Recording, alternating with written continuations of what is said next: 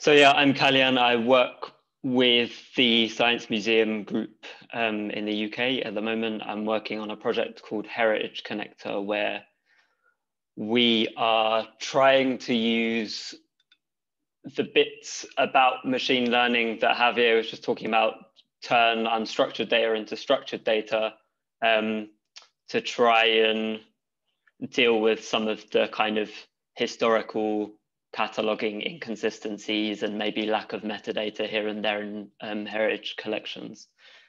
So for the purpose of this talk, I've distilled our set of research questions into three.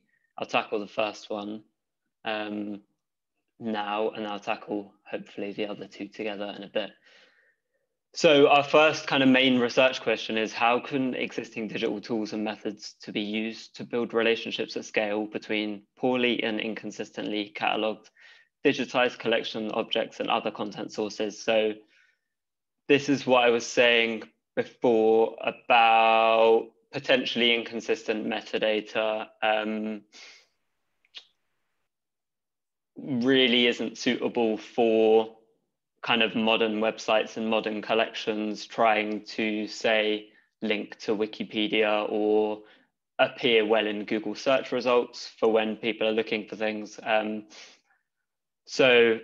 existing digital tools and methods, mainly we're talking about NLP and knowledge graphs. So to tackle that, let's look at something from the Science Museum collection. So this is a so-called spacesuit. This is one that was worn by an astronaut, Helen Sharman, in 1991.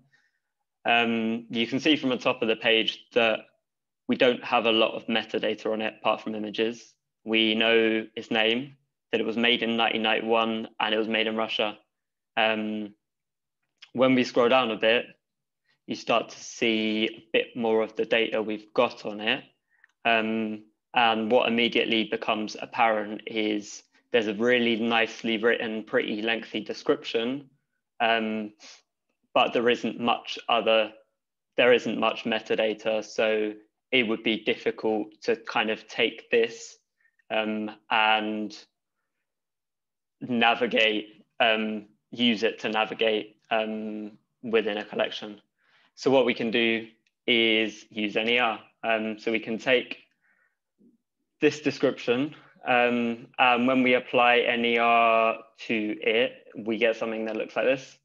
And that's great. So what we've done is looked at applying NER to all the descriptions in the museum collection, and we can see we've got Helen Sharman's come out as a person. That's really good. We've got a couple of dates in here. We've got the organization who made the spacesuit. We have a mission. We have the suit itself.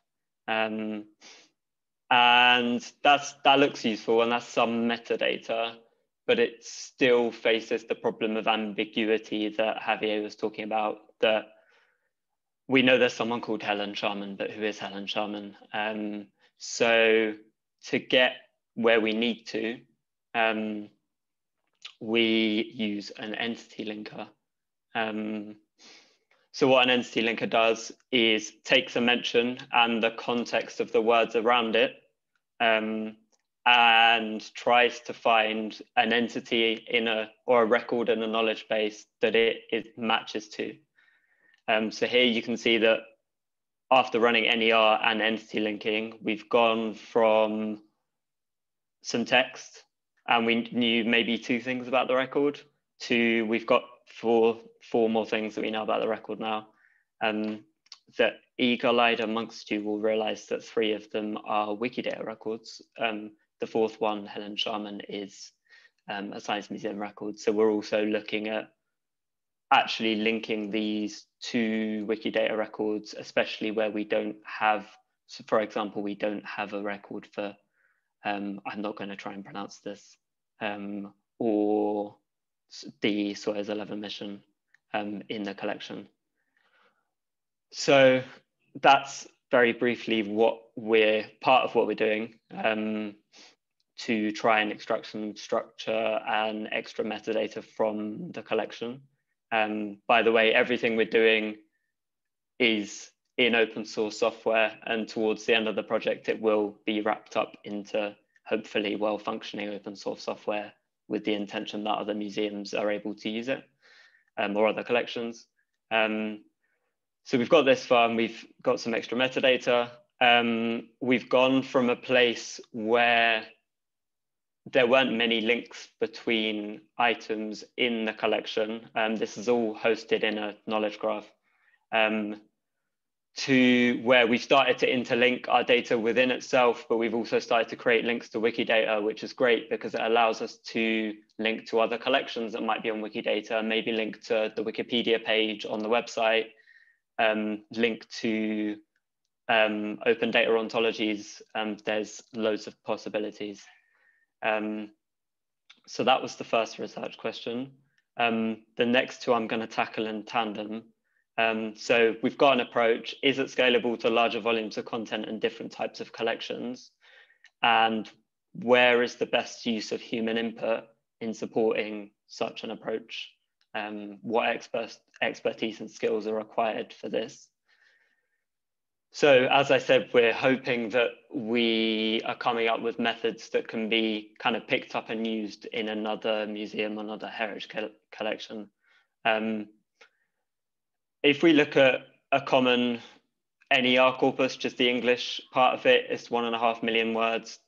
I don't know how many words are in the BERT corpus, but it's thousands of times more than that.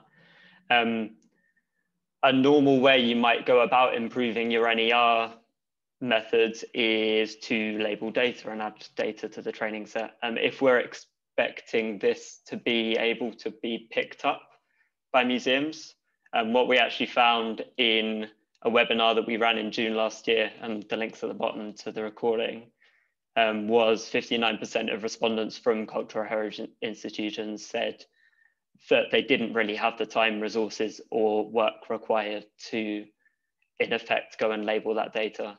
So what we've done is kind of turn the what is the best use of human input question into how can we quickly take human expertise or expertise from the collections and integrate it into an NER model. So one way is rules. We've written some rules within a Python library. These are also these are one meant for museum collections and two meant as kind of examples so people can write their own rules if they want to. We wrote one for common date formats, including some extra ones for, say, 2nd to 1st centuries BC, etc. Those got our accuracy up 1.5% on a test set made from the collection. We also noticed that collection names, such as Sforza Collection or Charles Urban Archive, weren't being picked up so well. So again, write a rule. And it's been, is that my 8-minute? 2 minutes left. Cool.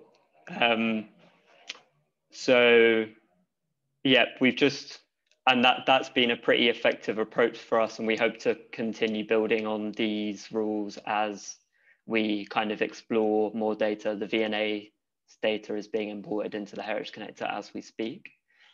The other approach which we found is really good for applying NER to museum records is what if we use the collection as a dictionary? So what if we actually take the labels of each record in our collection, and after we've run NER, we actually just go and try and match those labels, and we have types for them already, right? We found that was really effective, and we use Spacey, the NLP library. It makes it really, really fast to do on big data. It got our accuracy up another 3.2%. As part of the software we're publishing, we're making this process really easy to do, such that everything I just talked about fits in this code. And yeah, we will be publishing the code and documentation and everything.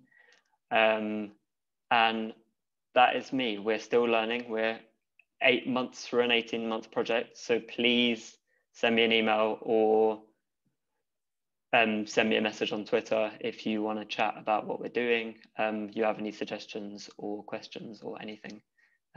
Thank you.